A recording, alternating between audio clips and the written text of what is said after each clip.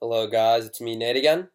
In this blog post, I will be recounting the end to another bloody smartphone patent war between two giants in the industry, Apple and Elon.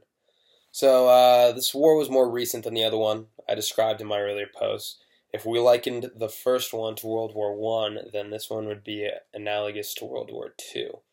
Since then, several world smartphone patent wars have ensued, many of which are still in the works. As long as inventors keep creating new technologies and as long as capitalism reigns in the free world, then competition will only continue to speed up, thus deepening the pools of smartphone patent blood brought about by these ruthless tech litigation wars. What happened here? In January 2012, Elan Microelectronics Corp., which is a Taiwan-based technology company, announced that it had settled its pending litigation with Apple over touch technology patents. According to Reuters, the settlement includes a $5 million payout from Apple and an agreement to cross-license touch-related patents.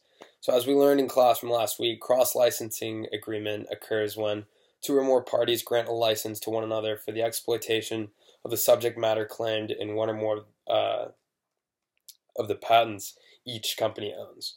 This can be a hopeful solution to intense battles between technology companies. It might even save some money that would have been spent in patent litigation cases.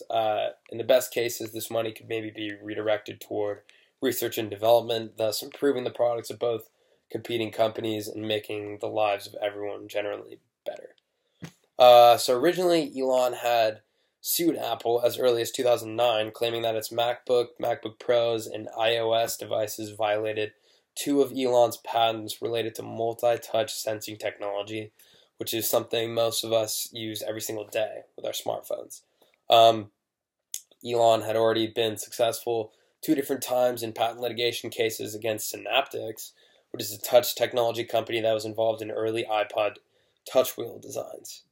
As expected, Apple countersued over alleged infringement of its own touch patents, and to cover all its bases, Elon filed a parallel complaint with the ITC, but the ITC ultimately ruled that Apple had not violated Elon's patents according to the construction of the claim.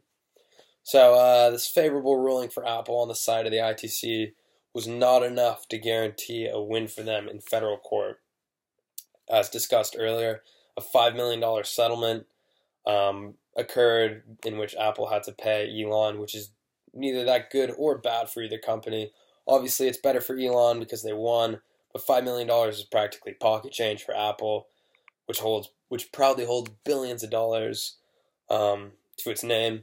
So in a case like this, it just makes more sense, it seems like, for Apple to settle, pay the few million, and cross-license rather than try to destroy the other company or spend millions of dollars on its defense. Here it worked out for both companies, kind of, and its customers likely benefited from the settlement. So go cross-licensing. Seemed like it was the good solution here. I hope you guys have enjoyed my videos. This might be my last one. Thank you very much, and have a good week.